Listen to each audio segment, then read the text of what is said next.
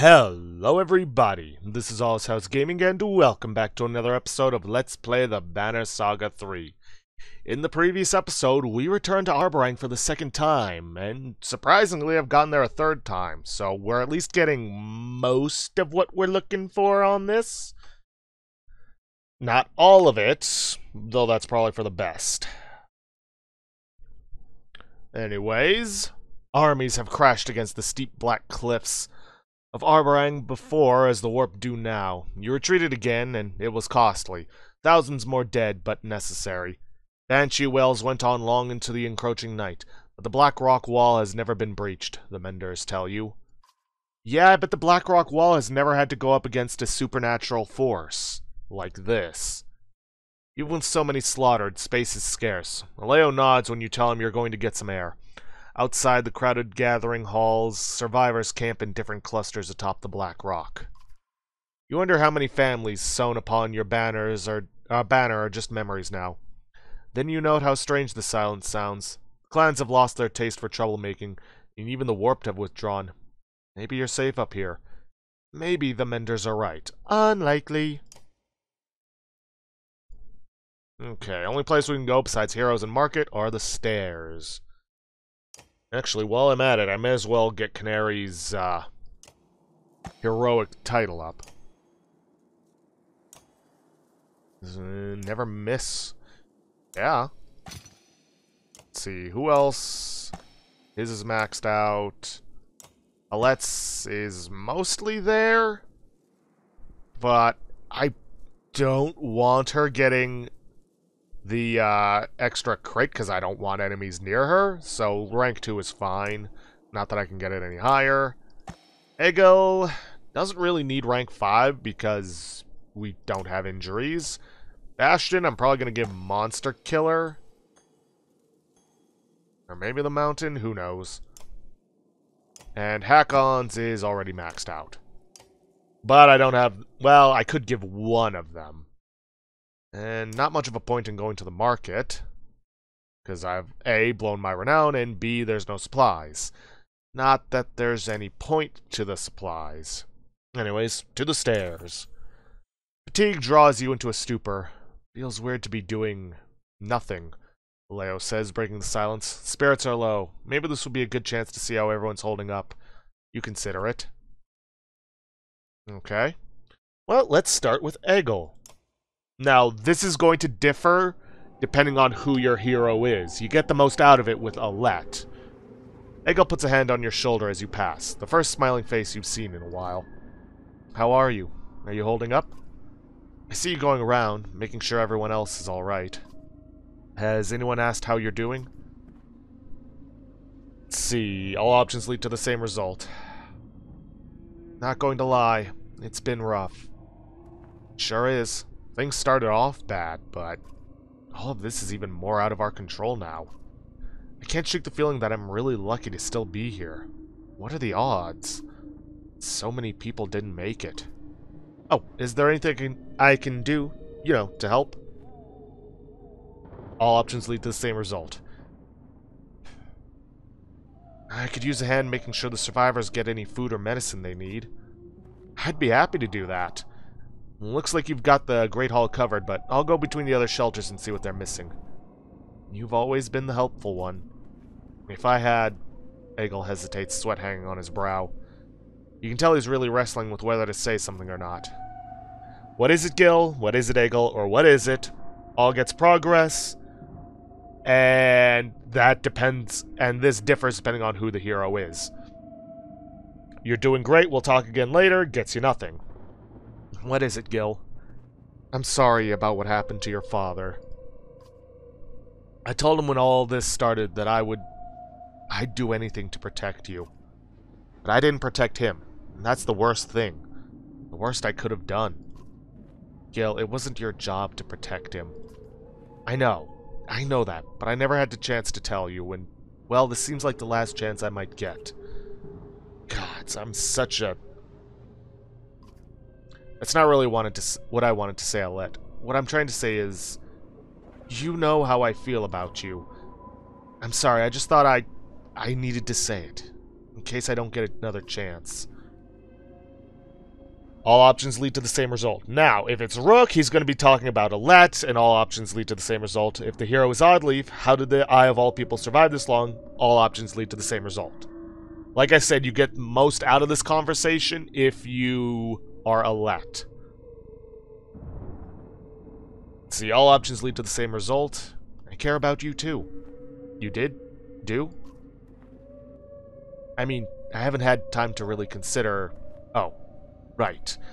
I shouldn't have said anything.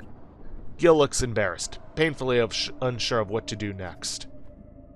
You're like a brother to me? Nothing, except for extreme burn. Listen, now's not the time, gets you nothing. Kiss him on the cheek, an achievement. You're sweet. Egil's face goes bright red. Young love, which I forgot to re-enable the Steam overlay, so I can't look into that, so just give me 1 second. Young love, do you like me? Yes? No? I was hoping it'd have something more personal. If we survive this, we should get to know each other better. Get to know, I mean talk, Gil. We should spend more time together. That's what I meant too! Yeah, sure it is. Right, so let me get my shield. I better see if there's anywhere I'm needed now. That sounds good. Egil waves as he stumbles out of the Great Hall. You smile to yourself.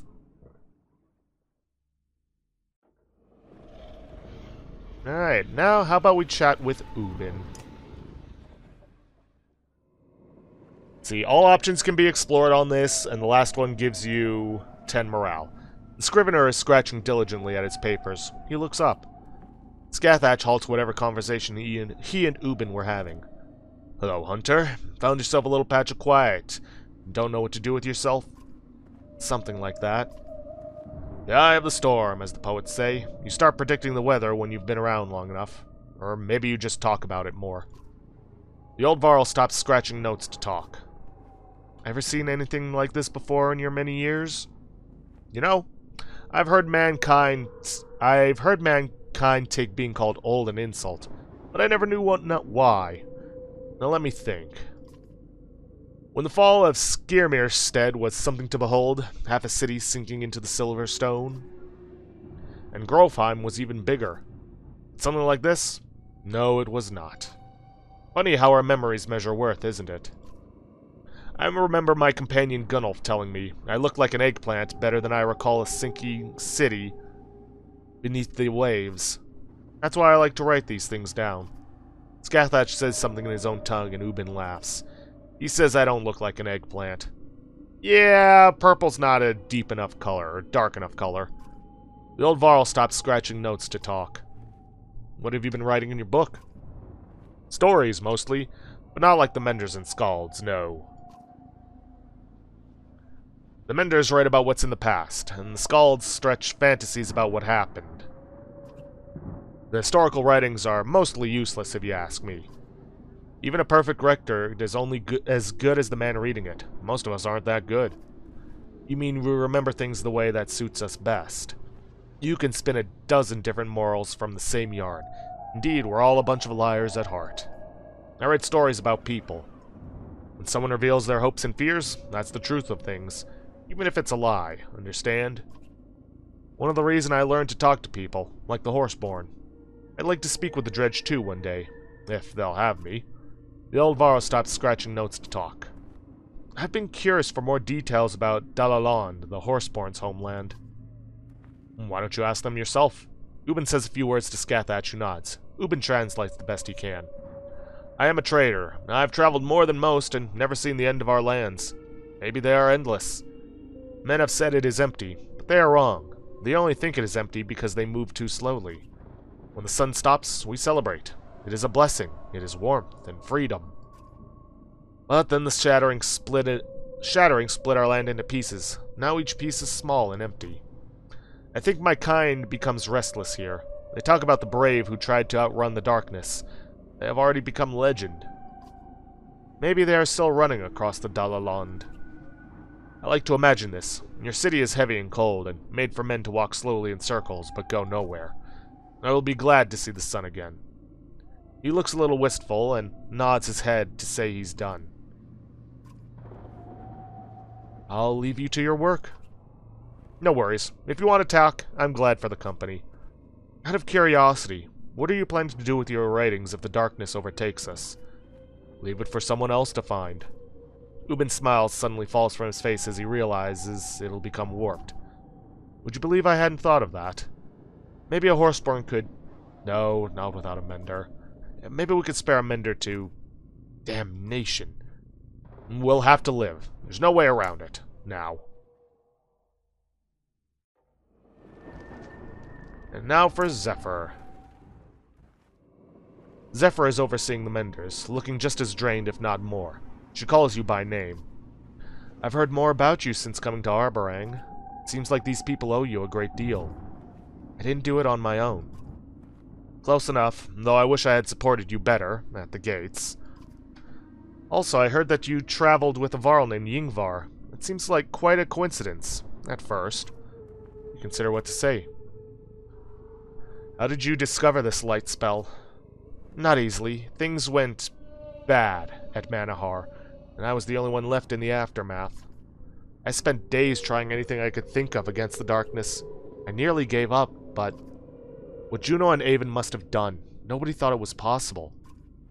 When you become a Valka, are you all forced to take an oath to be as vague and mysterious as possible? I'm sorry, it would be hard to believe if I told you. Try me. I believe they have pulled down and shattered the black sun that resides inside the earth. Okay, I can see your earlier point. Yngvar. Do you know Ivor? He is well known, especially amongst the Dredge. They say he once slew a sunder called Reyes, who carried Bellower's child. Ruin was Reyes' sister. It is my belief that Ruin probably came to Arborang hoping to find Yngvar. Ah, okay. So, Bellower was Reyes' wife, Ruin was her sister, Eyeless, who knows.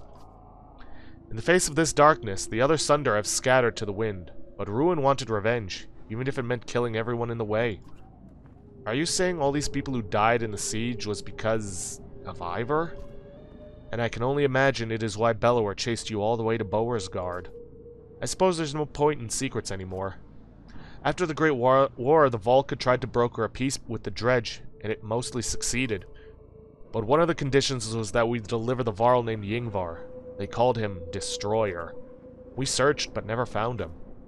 Juno and Avon would almost certainly have recognized him. Did they ever mention this?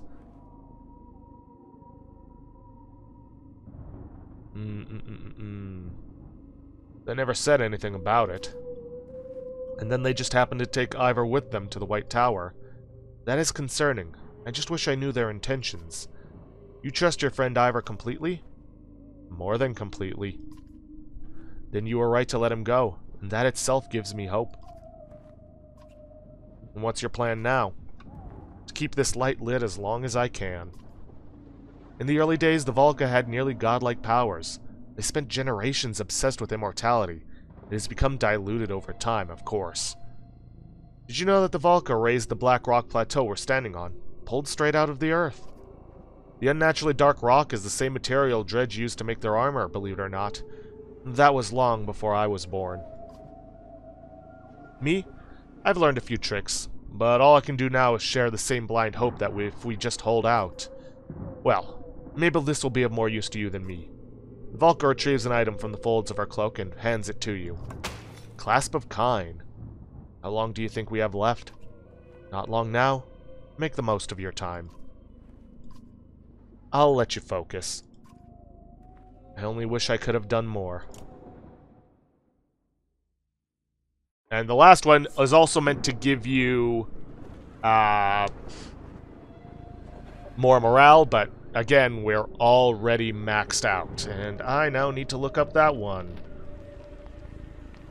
Let's see. Good listener. Talk to at least 15 allies in Arborang and the Darkness. Alright. Off to the tower. The Warped have not been able to scale the Black Wall since coming here a few days ago. Or a day ago. Many want to take full advantage of the respite, others call it folly. Keeping a full watch now means forcing fatigued and wounded survivors to take turns. Some haven't slept in days. Forget the watch. Exhaustion is a bigger threat right now. Gets timer 1.3. The strong protect the weak. Let the volunteers take watch. Gets timer 0.9. Force everyone to take their fair turn. Timer 0.3. Hogan dies. So, yeah. I'm also going to look over the other returns to Arborang, see if we really need to. Let's see, any achievements?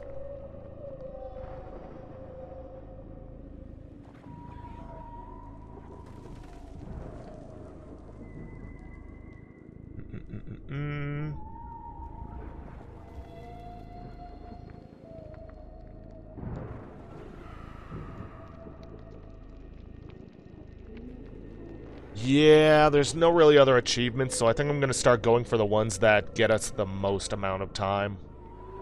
We miss out on some stuff in terms of story, but not really all that much. And there's one that you could get with Rugga if he was still alive, but no. Forget the watch. Exhaustion is a bigger threat right now. That gets us timer 1.3. The few who protest loudest begin yawning through their arguments. They soon give up. Vigilance falls to the wayside, but the warp do not come. For now. They say it was luck. If it means everyone has a chance to recover, the risk was worth it. And now to the basement. Owen comes to you quietly in confidence. Saw a whole bunch of the fools, she confides. Drunk as boiled owls, laughing it up down there. Some of the men have snuck downstairs to take advantage of the dwindling mead. Join us, Hunter, they chortle when you go to look for yourself. Can't take it with ya. Maybe they have a point. On the other hand, these supplies could have been stretched out for days. You spy Trigvi amongst them, and slap a cup from his hand. It rattles to the floor. As you watch, it continues to bounce as if on its own until the whole room rumbles and shakes. Flagstone bursts around your feet and the warp claw their way from underneath. Terror drags the sluggards to their feet. This must be what the warp have been up to this whole time. Feign, slurs a man, pulling down a barrel onto the warp and knocking it back below. Feign them all! Save the supplies and wait for help to arrive. That gets us timer 2.1. Use the barrels to help repel the warped. Timer 1.4, but morale -5. Rouse the drunks to stand their ground and fight. Timer 1.2. If Trigvi is alive, he dies and you get timer 0.2. Save the supplies and wait for help to arrive. Leave the meat alone, you shout angrily, pushing a man up the stairs, and send some real help if you're going to be useless. Quickly. By the way, any of these choices work out for you. Well, obviously except the one where Trigvi dies. But there is no good choice on this one. More warp drag themselves up into the basement, and eternity later, backup comes clomping down the stairs. What took so long, you shout? It's not just here, Aleo replies. They're coming up all over the plateau. Then we send them back into the dirt quickly, you reply.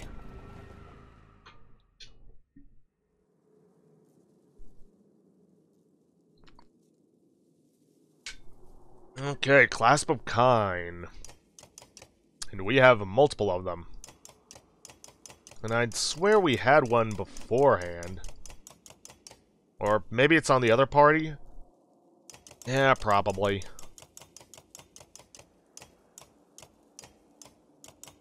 Let's see, Hack-On has +3 to all talents, 1 strength attack, 1 break. +3 to all talents, 1 will per turn, 1 armor per turn, and 1 break. So, the question is, do I want 1 less strength attack? I don't know why they don't just call it 1 + 1 to strength, but I guess what it means is you get more damage output rather than just getting outright strength up. Will per turn, armor per turn, protects from death on strength attacks greater than 1, -2 strength attack. I'm gonna keep the meat on him. What does Alette have? Yeah, no, that's too good. Let's see, Eggle, he's got something good. Scathach, what have you got? Rate all talents, 20% crit chance. I think the Clasp of Kine will be better for Scathach. And Canary has Tools of Skilding. 1 ranged distance is pretty good. 30% crit chance. Yeah. Bastion has got the God scale. How he's wearing it, I have no clue. 3 armor, 1 aggro. I think... Because he doesn't have any... Oops. I don't think he has any talents. Oh, but he does have 5 points available. Okay, don't know how. Put a couple into robust. Couple into hunker down. And... where to put the last point?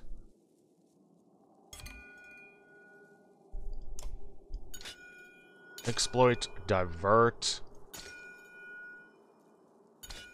Let's go divert. Confirm that. And then we'll give him the Clasp of Kind to further boost those talents.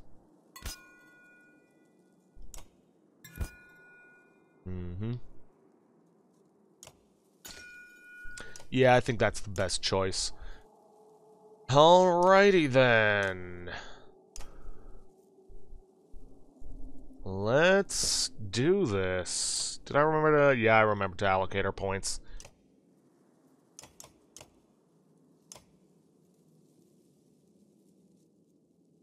Now, I should also note, if you didn't finish off Eyeless in the Banner Saga 2, what in the depths? They dug their way under the wall. Huh, if I'd known Trigby was going to be here, I was going to put him to better use. Okay, Eggle, you take the center. Hakon. Actually, it'd be better if Hakon goes up the right side. Bastion up the left, because there's more targets here for him. Canary and Aled are going to stay towards the back. Scathach, you get beside Eggle. Let's see if we can get through this. What's going up with Trigby? Drunk. -1 move, 20% miss chance, 1 strength damage resist, though. Good boy.